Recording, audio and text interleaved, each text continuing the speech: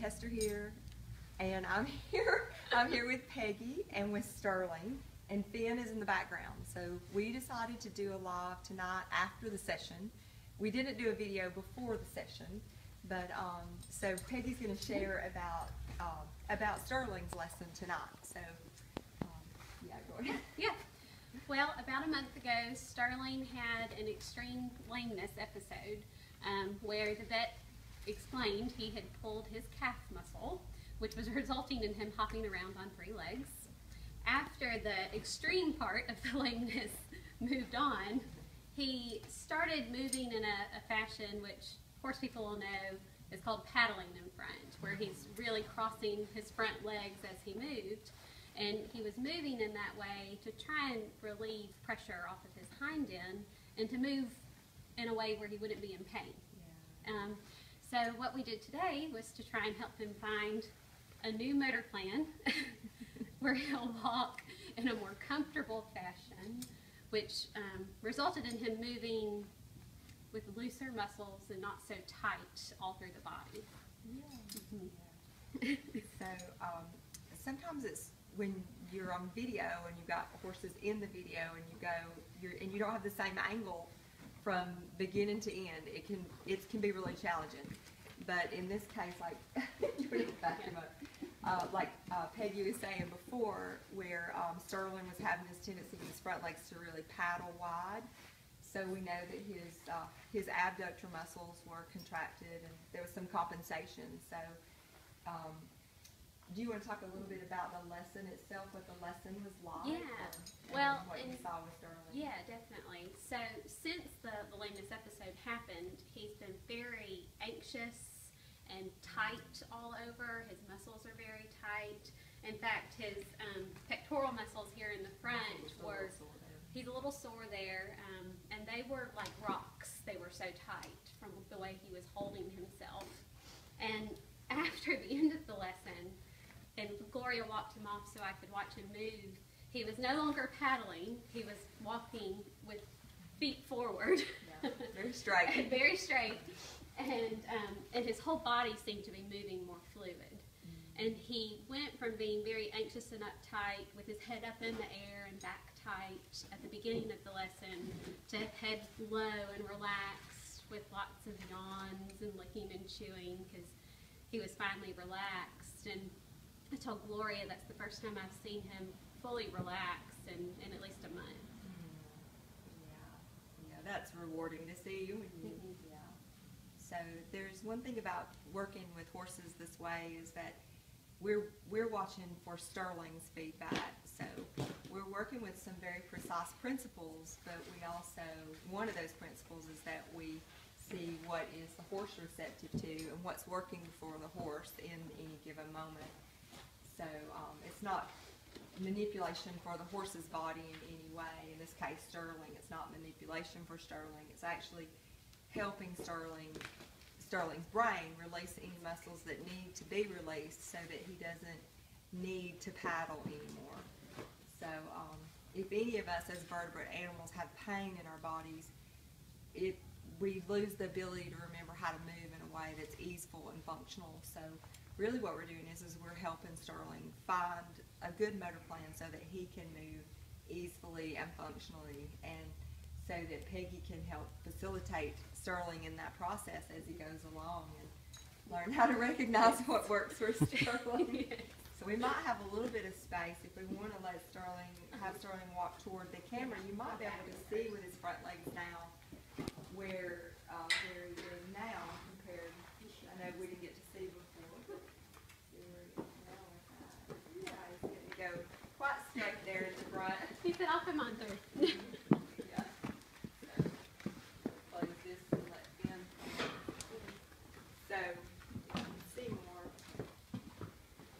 Now, alright, Ben, you hang out right here. Yes. I'll come through.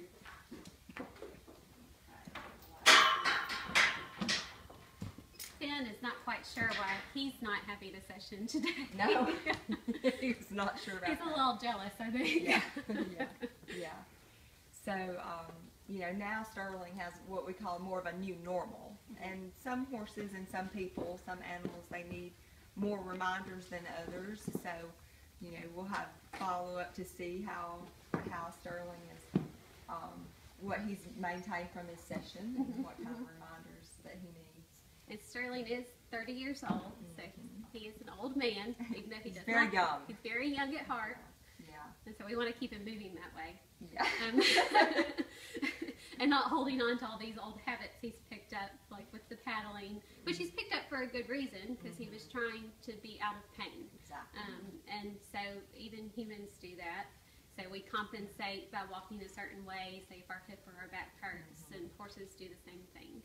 And so by showing them these new motor plans, he can be more comfortable and hopefully live longer and be happier during that time. Yeah. Yes. And I would say too, really helping Sterling remember how to self-correct too is a big thing. So it's some of the motor plans for us could be new, and then others it's like we want to remember what those were, those functional plans before. So yeah, we had I would say like a really great session with Sterling today, just as far as being able to just have a quiet space and work and enjoy the seeing Sterling's responses. And so it was just a really good session, I think, for everybody involved. Yeah. Yes, Ben was nice and quiet for us. And Ben wasn't, and didn't distract Sterling like how Sterling distracts Ben when we work with him. That's so true. He likes being the center of attention. Yes, very true. So, but it was a great lesson with him, and I can't wait to see what he's gonna look like in another day or two as he continues to process what he felt today. Absolutely. Yeah. So, yeah. Was there anything that you were surprised about from today, or that you? I was surprised at how relaxed he got, because he's been very agitated, kind of like he is right now, because he wants to go out with Ben, because he wants to be with his buddy. Take him so you can talk. Oh, I got him. He's okay. He's okay.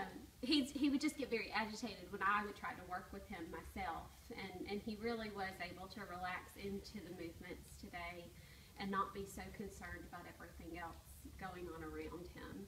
That was my one concern going into it, was would we really be able to work with him?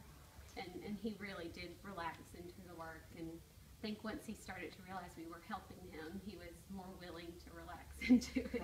Right. Like, oh, this is not going to be uncomfortable. Right. Yeah. Because he's retired and he pretty much does what he wants now. So I'm glad he was able to really get the full benefit of the session. Yeah, me too. Yeah. Me too. But we have used all of his patience for today. Yes, I think so. Yeah. So for those of you who have joined for this Facebook Live, thank you for tuning in. Thank you for watching the video. Thank you for letting me share part of my world, part of Peggy's world, and my horse's journeys together. So absolutely, because it started off with the journey for Finn, and Sterling has jumped in the path too. So it's been great, and for me, so it's been great because we've been able to work some on the human side of things. Yes. Not just on the horse side, so that's been great. So it's been really wonderful. So thank you for sharing. Thank you. Yes. And we're going to go inside and get warm. Yes. Yep. And for those of you who are watching, if you see this video and you want to know more about this work or about how Sterling is doing with his process, if you want to do that, just private message or leave a comment. And so I'd love to talk with you about your beloved family members too, human or four-legged. But thank you again so much for sharing. Thank you. You guys stay warm, and we'll see you all soon. Thank you for joining.